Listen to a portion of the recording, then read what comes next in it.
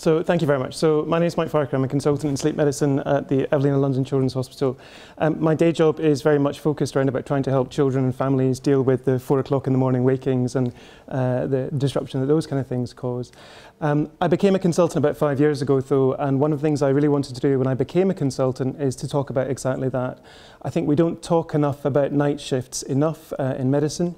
We don't talk enough about the fact that when we ask somebody to function at 3 o'clock in the morning, that is completely different to asking them to function at 3 o'clock in the afternoon. The night when we are meant to be asleep, your brain is not expecting you to be functioning and doing anything at all other than sleep. And to provide a 24-hour day service, 7 days a week, 365 days a year, we have to go against that. So I think we should talk an awful lot more about that. There are lots and lots of reasons why I think it's important.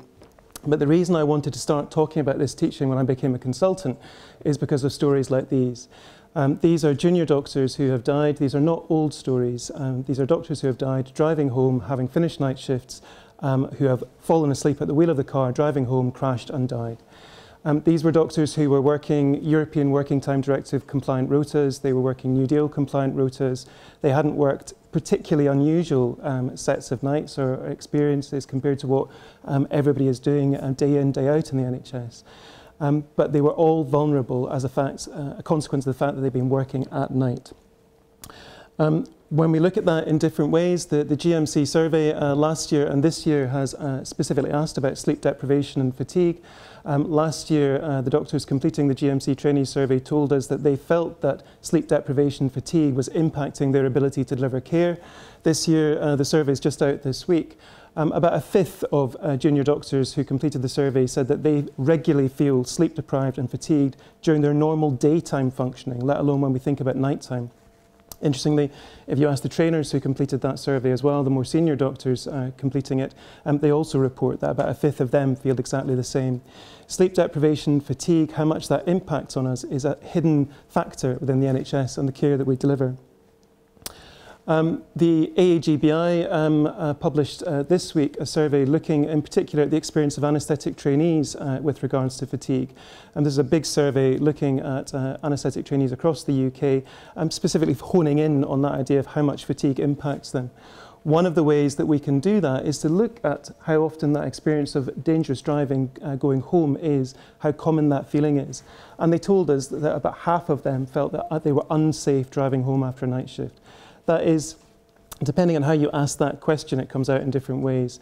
If you ask people if they've fallen asleep behind the wheel of a car, about 4 or 5 out of 10 will tell you that. If you ask them if they felt unsafe driving home, that number rapidly goes up to about 80–90% fairly quickly. That survey, as you probably will have saw, got a fair bit of media attention towards the end of last week, and we hope that that will then catapult further work to be done to try and improve this further. The challenge with that, though, is that this is not particularly new science, this is not particularly new information. As anaesthetists, you are all actually pretty good about this. In terms of medical specialties, nobody actually probably thinks about fatigue more than you guys do. The AGBI have on a couple of occasions now produced specific documentation around about fatigue and recommendations for that. So the second edition came out 3 years or so ago. Other organisations have also done that. So the Royal College of Physicians, about 10 years ago, produced a really excellent document that summarises the whole science behind working at night, things that you can do to try and make that better, things that we should be doing as employers to adapt to that. The Nursing College also produced documentation a few years later that said exactly the same thing. But these documents tend to come out, they tend to get a lot of people nodding heads and saying, yes, we should do something about it. But unfortunately, they don't often click and translate into practical changes. So despite the fact that all of these documentation, these efforts to try and make this go back 10, 15 years, stories like this are not new. So the doctors falling asleep behind the wheel of a car is not the first time that we've got this into the national press. We've put it through our own press and said this is something we need to think about, that we should be challenging cultures around about this. We get into the papers saying that this is something that is not just about the safety of the staff, this also impacts on patient safety. If we are tired and fatigued when we're trying to deliver care, that impacts on our ability to safely do that. And we keep trying to make this point in as many ways as we can, that fatigue is a hidden factor that we do not talk about enough in terms of the healthcare that we deliver. So I think there is a time where we have to try and stop and think about this properly and try and think about how we translate the the evidence, the knowledge that's been there for a very long time, I said none of this is new science, into things that can try and make this better.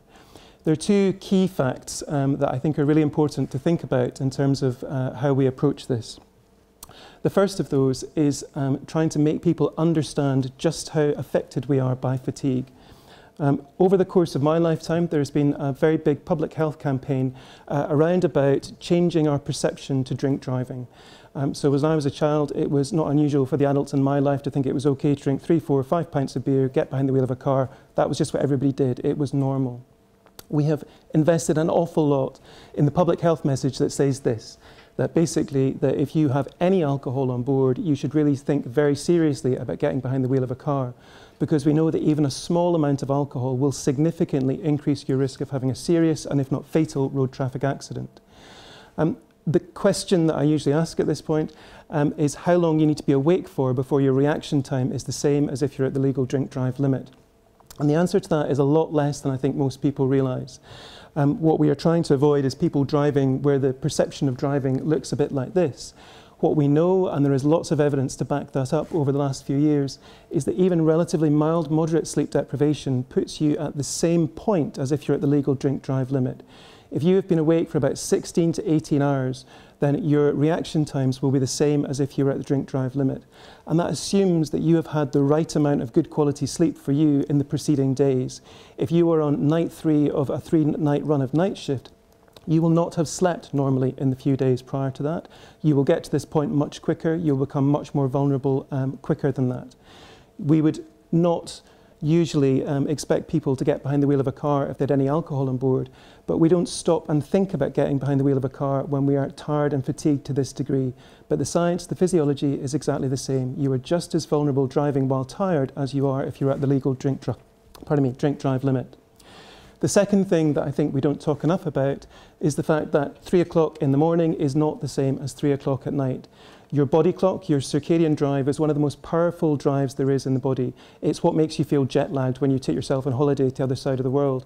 And for most of us, when we get jet lagged, we have a few days of feeling out of sync, where we feel achy, nauseous, sluggish. We don't function as well as we should do until our brain resyncs ourselves and we come back into phase with the day where we happen to find ourselves. Jet lag is not a pleasant experience, and that is how it feels when you are fighting against your circadian drive, your body clock. When we ask somebody to work a night shift, we are asking them to do exactly the same thing. And while I think most of us would balk if we were to send you business class to Australia, then expect you to get off the plane at the other end and run an intensive care unit or do a busy ED shift, we don't stop and think about the fact that working at night has the same sort of physiological impact on how we are able to cope with things. There is lots of evidence looking at this. I like this study. This is done by a medical student and a colleague of mine down in Southampton. It's a risk exercise. She took paediatric intensive care registrars at the beginning of a night shift, and at the end of a night shift she gave them a really simple risk exercise. Basically it was a computer, press a button, the more you press the button the more the balloon blows up. The bigger they get the balloon without popping it, the more money they get, but the bigger the balloon gets, the more likely it is to pop. They did the experiment at the beginning of the night shift and at the end of the night shift. You will not be desperately surprised to learn that at the end of the night shift, the balloons popped more often. They took riskier decisions, they got less money, the consequences were worse. What didn't change, though, was their confidence. They were just as confident making the riskier decisions at the end of a night shift as they were making the safer decisions at the beginning of a night shift. Our ability to analyse how well we are functioning is impaired when we are fatigued and sleep deprived. That has a huge consequence if you are finishing a night shift and deciding if you are safe to drive home. I think equally we have to acknowledge that it has a consequence if you are then called to resus half an hour before the end of your shift, and the decisions that you're going to make, the judgments you're going to make. We must think about this both for our own safety and protection, but also for the care that we're providing to our patients. There are lots of ways that we can think about this, and this diagram is really just intended to show you that this is a very complex set of things that we're thinking about. The fundamental point with all of this is that you are not evolved to be awake and functioning through the night. You are meant to be asleep. Every cell in your brain and body is telling you that you should be asleep, and when we try and work against that, there are consequences, and those are both immediate and also long-term. We should be talking about this an awful lot more than we do. So what can we do about it? I said the challenge is we know all of this. The challenge is in translating that into practical things that take and allow things to change on the ground. You talked earlier about the proof of a change is whether something actually changes in practice, and that's the test that we have to ask of this. What we've been doing at Evelina London and in Guy's and St Thomas's is trying to begin to teach people an awful lot more about normal sleep and the experience of working shift work. This is, in the space of one slide, an hour's lecture that I give mandatory induction in our hospitals. This is trying to give people the basic information about sleep, sleep physiology, circadian physiology, and things that you can do to cope better with working at night and to ameliorate some of those risks and consequences of fighting against your body clock. That has to be matched, though, by the fact that it's not just about trying to skill the people who are working better to cope better with working at night. We also must acknowledge the fact that it's not the same thing working in the middle of the night as it is in the daytime, and we must put in place mechanisms to support people to do that better. So as part of what we've been doing with that over the last 6 months in our trust, we've been really making the point that breaks are not a luxury. Breaks are there not really for our benefit first and foremost. They are there to protect our patients. If you are working a 12 to 13-hour shift and you are not getting rest, you are not getting breaks, your ability to sustain function and performance over that period of time is not possible. We have to stop and take breaks to be able to provide care safely, effectively and efficiently to the patients that we are charged with looking after. We are working in a system at the moment where the pressures are very high. The demand on us is much higher than the resources we have available to deliver it. We all have a bit of that superhero, heroic attitude where we think that there's 10 people to see in ED, there's 100 jobs to do, that it's more important to do that from our patient's perspective than it is for us to stop and take a break. We need to remind ourselves that the opposite is true. We function less well when we are not rested, when we don't stop and look after ourselves. And this has been very much about sending a message from the very senior levels of our trust to say, we want to listen and try and make this better. We know it's not an easy click of the fingers and suddenly everybody gets a break, but we want to support people to think about that and emphasize that point. One of the key recommendations for working at night is that if you can stop and sleep during a night shift break, you're actually likely to offset some of the risks and consequences of fatigue quite significantly. So when we started talking about this, we trained our trainees, they went off to different hospitals and they came back and said, well, this is great here, but we go elsewhere and we meet this attitude, this culture that's very prevalent in the NHS still that says, we're not paying you to be asleep at night time, we're paying you to work. So there is a fundamental mismatch between our understanding of circadian physiology and the things that we should be doing to try and offset that and what people's experience on the ground is. So we know that people feel better when they're supported, particularly around night shifts, to do this, but we know that people meet all these horror stories saying it's just not possible to do it because nobody believes me that this is something we should be doing. That very much ties into the idea at the moment, which is very prevalent in the NHS, that resilience is a great thing. And I think it has a lot of merit.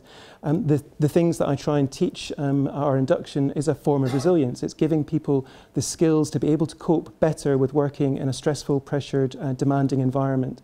But resilience cannot be all of the answer. When the resources are not sufficient to meet the demands that are out there, we cannot just expect people to function better, to cope better with that pressure and stress.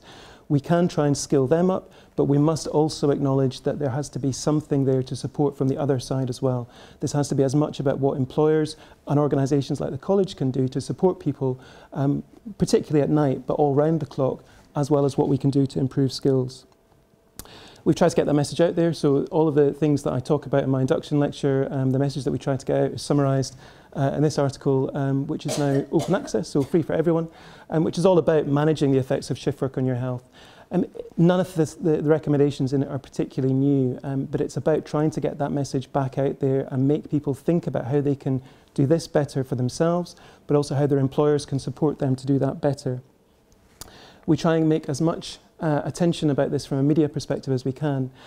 This is a short 10-minute report that was on BBC Inside Out South earlier this year with a trainee intensive care doctor stuck in a driving simulator after finishing a night shift. It is an eye-opening way to demonstrate just how vulnerable we all are at the end of a night shift and just how close we come to danger on the normal task of getting ourselves home after a night shift. There are specific provisions within the new contract that talk about break and rest.